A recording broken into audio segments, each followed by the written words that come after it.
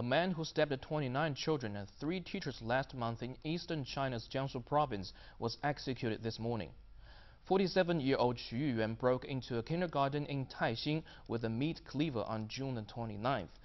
He didn't succeed in killing anyone, but 4 of his 32 victims were severely injured. Xu said he attacked the school to vent his anger against the society after he had lost money gambling and in business deals, along with setbacks in his personal life.